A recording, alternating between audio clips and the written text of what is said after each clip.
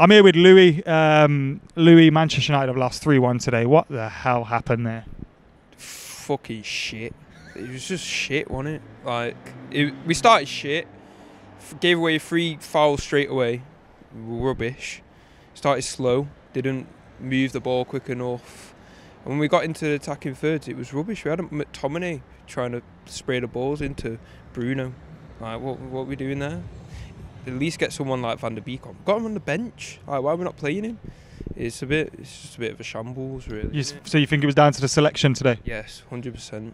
We have players on the bench like even Igalo could have came on and done a job. You know what I mean? Just extra legs, just running at the defence, and you know, I think Van der Beek would have done a job. It was a strange one to see Pogba start, especially after he had the coronavirus, isn't it? Yeah, after Corona, you would have thought that he would have been rested and given time to get back into the team, get back into training properly and stuff. But it is a bit weird. It was a very weird selection, I thought, to be honest.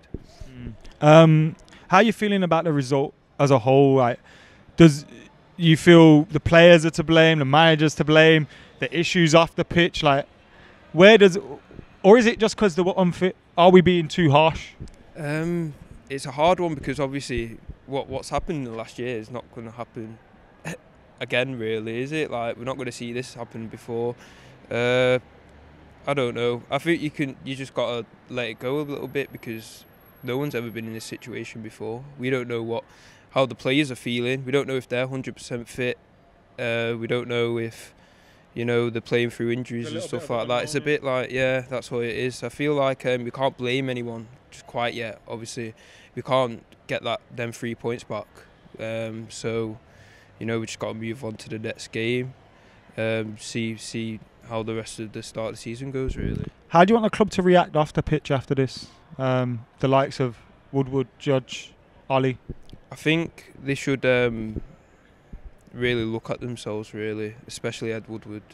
He needs to sort out what he's doing in the transfer market 100% because we're just getting taken the piss out of. Like, Manchester United's getting taken the piss out of by their own fans, other fans, just for not doing anything. And it's a bit embarrassing, really, isn't it? It's not just a bit embarrassing, it's proper embarrassing, and especially when you hear the constant briefs, and I'm sure there'll be a few more tomorrow from Ed Woodward and the gang. In terms of signings, we all know Jadon Sancho is someone that every Man United fan wants, but beyond that, did you see any other areas for concern today?